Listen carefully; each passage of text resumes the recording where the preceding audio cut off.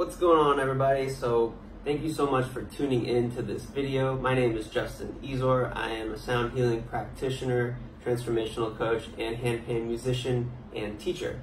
And today I am making this video and this video series to help people who are maybe newer to playing the handpan or maybe just got their drum and would like to learn some of the fundamentals. So I've put together a few videos here that can help you out in getting started on your handpan journey. Now, this first video that we're putting together is all about clean striking. So what does that mean? Often when I find somebody who's new to the handpan, they make certain mistakes when they're hitting the notes, and it ends up creating a not clean sound, a lot of finger noise, and or not really good tone from the different notes that you might be hitting. And so we're going to go into the basics about how to strike cleanly and make sure that you are getting the best possible sound out of your new drum. So let's dive in to clean striking techniques. Now, before we get into the how-tos, let's talk about things that we don't want to do, common pitfalls that I see with new handpan players. So the first one is actually where I'll see a lot of the times people who are newer will tend to mute the different notes when they're hitting them. And what I mean by that is you want the shortest possible contact with the note as possible. And basically the reason for that is it only makes noise when it's vibrating. So if you hit it and go away from the note quickly, the note can ring freely. What I see a lot of people do wrong is they will actually hit the note and then leave their finger on it. And it doesn't make any noise at that point. And so what we really want to focus on is a really short, clean contact with the note. And the way that I like to recommend that you use your hand, you can actually do this exercise here to kind of get the right hand motion, making the wave with your hands. So what you want to do is use that kind of a hand motion. And then the strike is actually really all about the pullback. This is something that one of my jazz drumming teachers taught me a long time ago. But it's a really effective way to get the cleanest and best possible strike. So what you want to do is actually strike on the pullback. So your finger, keeping your finger loose, not tensing it up.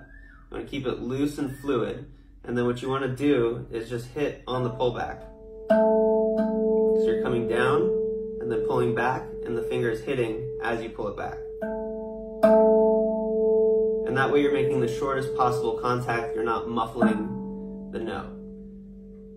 So that's the first thing I want to say about clean striking. And the next thing I would like to go into is very often people will use their finger pads for striking. And what I mean by finger pad is this meaty part here. So I think that that's good. That's totally fine. However, you tend to get a little bit more finger noise than when you actually strike with the tip of your finger. So basically, the difference between using your finger pad and your fingertip is it sounds a little bit like this. Here's the finger pad versus using the fingertip.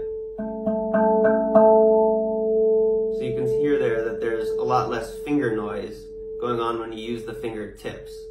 So it's not wrong to use the finger pad, but if you want it to be a cleaner sound, I recommend using the tips of your fingers. Now, some notes about using your fingertips.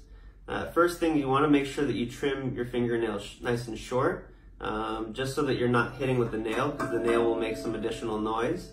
So just make sure that your nails aren't extra long. If you want to keep your nails long because you're a guitar player or you like your manicure, then you can just stick to using your finger pads and just deal with the extra finger noise. If you are recording yourself, you would probably benefit from using the fingertips as much as possible, because the extra finger noise will get picked up by whatever microphone you're using. And in addition, you're going to notice that, especially if you're newer to hand drumming and handpan drumming specifically, you're hitting the tip of your finger on steel. So it's going to cause a little bit of soreness potentially in the beginning. However, over time, you will build up some resilience and kind of deaden the nerves a little bit. So I can, at this point, hit pretty hard and consistently for a long time, and it doesn't bother me. It doesn't create any soreness. In the beginning, it did create some soreness for me, but you just want to kind of get through that phase and go lightly in the beginning. Mostly use maybe your finger pads just while you're starting out.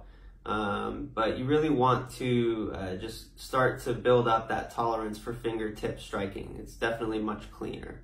The next thing that I would like to describe about how to get a clean strike out of your drum is to always make sure to strike on the wings. So if you're playing a RAV Vast specifically, this is really just more of a RAV Vast specific tip here. But you're gonna notice that on each of these tongues here, each of the notes, there is the wing, and then there's this meaty bit. I don't really have a name for it. But you're gonna access more of the harmonic if you strike on the wing than if you strike down here. And I'll just show a quick example. So here's on the meaty bit here. Versus when you strike on the wing.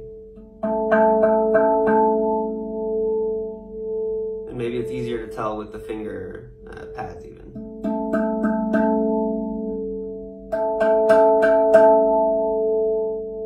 So you can tell there's quite a big difference between the level of harmonics that you're achieving with the wing versus this part of the tongue here. So thank you so much for watching this tutorial. I hope that you learned something from it and you got some value. If you enjoyed it, make sure to hit the like button and let me know what you think in the comments. I would love to hear your feedback. If you have any additional questions, if you want me to make other videos, you can request topics and perhaps I'll put it together for you.